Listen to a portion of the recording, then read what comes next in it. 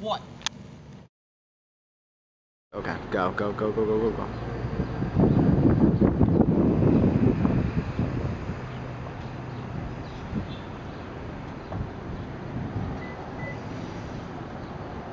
Alright.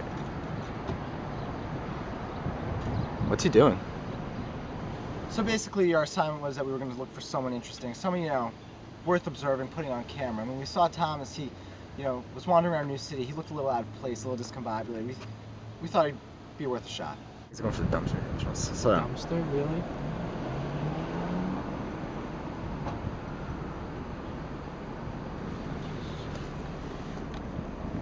Does he know what he's doing?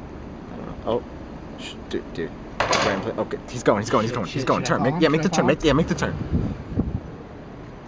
Where'd he go? Where did he go? Wait, I think I see his head down, man. I think I see him. Oh.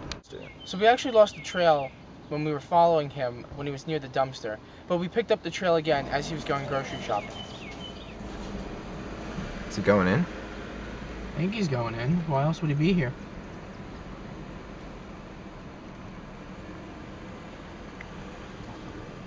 Alright, we'll park and get out. We'll park and get out, okay.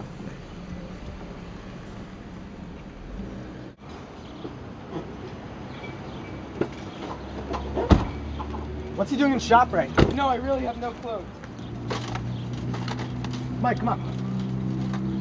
What are you doing? Get in the shadow. I'm going to track him to the store. You're going to push me. I'm not doing that. Mike? I'm not.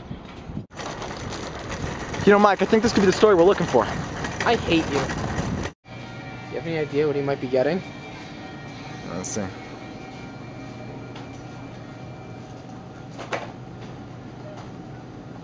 Seems like he's buying a lot of soaps. That is a lot of soaps.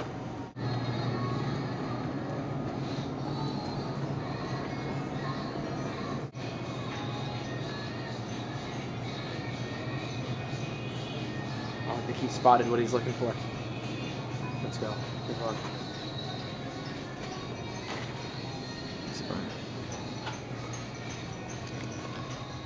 What is that?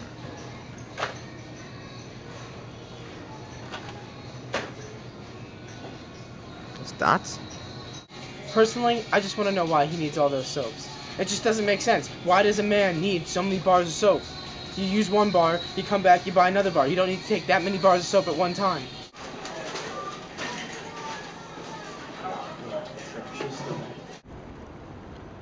Let's do back a little bit. Is that his car? Might be.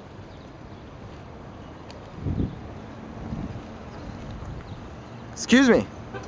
Yeah, hi. I'm Dan. This is Mike. We're just interested in is this your car? Oh God, there he goes. Oh no. I think we frightened him. Where's he going? What on earth is? What is he doing in this thing? Oh Jesus, this is so sad. We decided to call it a night after he ran away. But we picked up the trail again when we got a tip that he was by the courthouse the next day. Mike, that's him. Look. He's sleeping right on the steps. It's a little creepy that he just sleeps there. I'm not surprised to be honest. Should we go approach him? Yeah. All right, Mike. When we get there, you're just gonna go up and give him a little kick, all right? All right. Just wake him up. All right. Go ahead.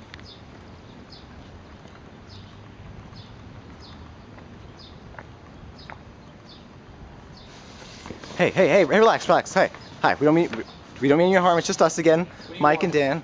We didn't mean to scare you yesterday. We're sorry. Look, we write for a local newspaper. It's up and coming. Hasn't been published yet, but we're doing an observation piece, and we figured. What's your newspaper called? It's called journalism. That's a stupid name. I know it's really stupid, but regardless, we're just we're trying to do an observational piece on a quirky character in New City. You seem like you got a lot going on, so we were just figuring. No need to run. We were just figuring maybe we could follow you around for the day. I'm heading over to the library to do some research. You can come with me. Just don't get in the way. All right, that's fine. Thanks. All right, it's good. Let's go. Let's see it. Been going through all these books, okay? And every single one of them, they tell me that I need to find this woman and why she keeps telling me apostrophe, apostrophe. Every single one of my dreams. I don't know what it means yet, but I know I'm on something. Where's he going? What's he doing near another dumpster? Uh-oh, not again.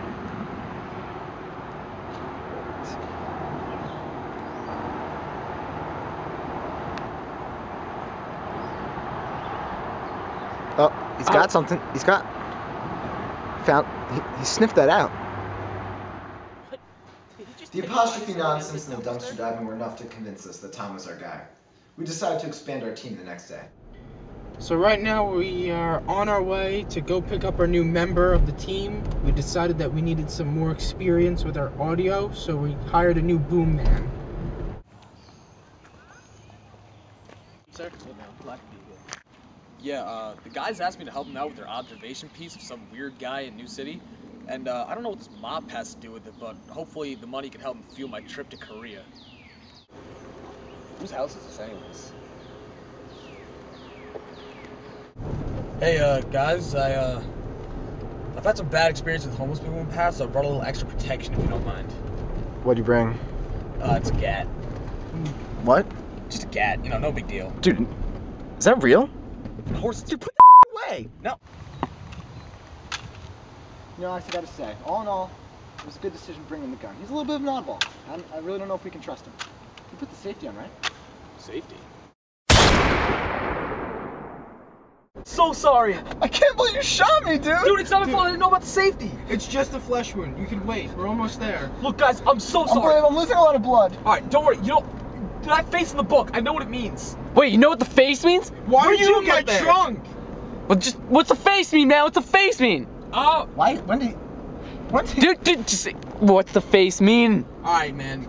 There's another definition of apostrophe. An apostrophe is also the direct address of an imaginary or absent person or an abstract idea. It's like when you talk to something that's not there or an inanimate object. You know, it's just standard AP Lit. Frailty that name is woman. You're off the tee now.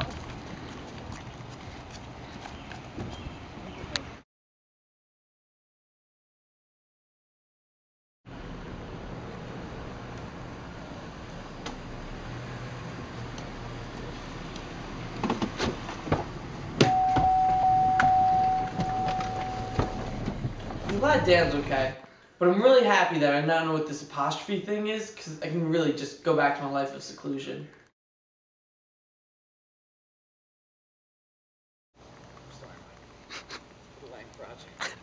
You can take it, in all seriousness. No, there's a real BB in there. There's no BB in there. I know there's no BB in there. Yo, there was a BB in there. What the f is wrong with you? It got me on the arm. Corner.